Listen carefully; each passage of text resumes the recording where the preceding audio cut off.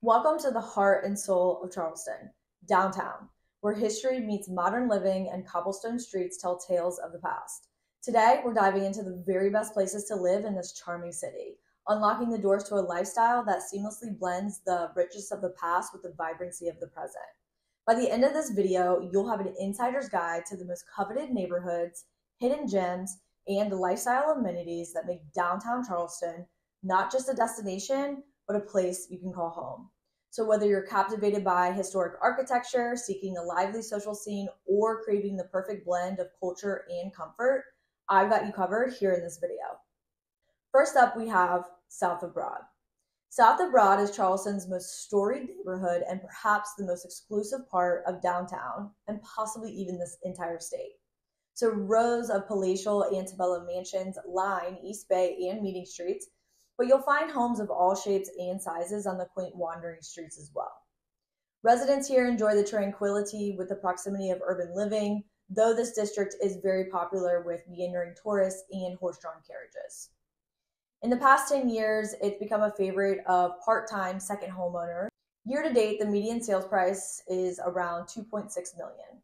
This is certainly one of the most expensive neighborhoods to live in downtown, and rightly so because it's beautiful. YTD Terrace. So I personally used to call this neighborhood home, and I absolutely loved it. It's where you'll find a lot of the locals living. So most of the area homes were built from the 1920s to the 1960s and up through 2004. So various upscale custom homes have sprung up on the Ashley River. So this neighborhood is popular with young professionals and families, given its close proximity to the majority of Charleston's restaurants and shopping, including Upper King Street, which is booming at the moment. So it is bordered on the south by the beautiful Hampton Park, one of Charleston's largest parks. Here you can bike, walk, run, walk your dog, hang out in the park. It's a great place to be and be seen. Year to date, the median sales price in YTD Terrace is around $800,000. So more affordable than South of Broad, but it still has a high price point. It's become a highly coveted neighborhood. Next up, we have Hampton Park Terrace. So Hampton Park Terrace is situated just south of the gorgeous 60-acre Hampton Park in close proximity to both the Citadel and MUSC, and right next to the YTD Terrace neighborhood. So listed on the National Historic Register, this neighborhood offers homes built beginning in the 1910s that range from small cottages to grand homes on the park. The homes here are gorgeous, and its close proximity to all the best things in Charleston certainly makes this area a popular one. Year to date, the median sales price in Hampton Park Terrace is $1.5 million. So pricier than YTD Terrace and more affordable than South of Broad. This small and exclusive neighborhood garners a lot of interest. Next up, we have Cannonboro, Elliottboro. So in the past decade or so, Cannonboro and Elliottboro have experienced significant gentrification. Old homes have been spruced up and new homes have been built. This is also one of the only areas in Charleston where you can legally short-term rent if you do not live in the area in the designated overlay, which makes it interesting to both primary buyers and investors. This area is also popular with college students considering its close proximity to King Street and the College of Charleston campus.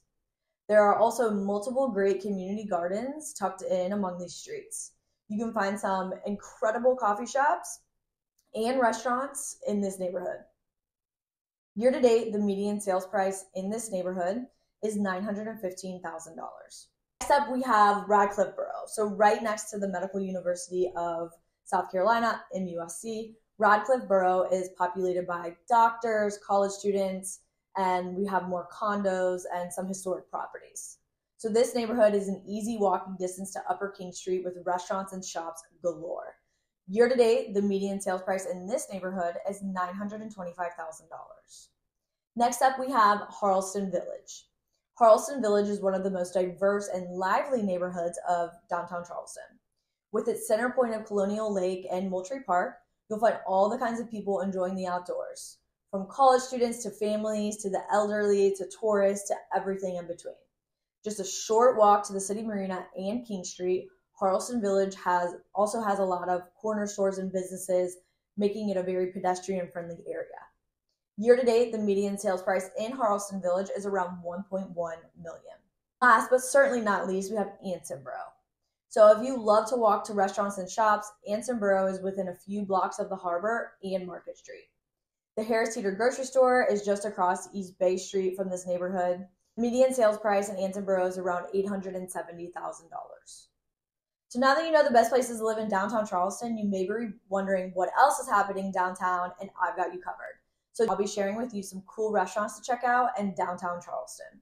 If you have any questions about downtown Charleston or any of the greater Charleston areas, feel free to drop a comment, send me an email, or give me a call. I'm here to help.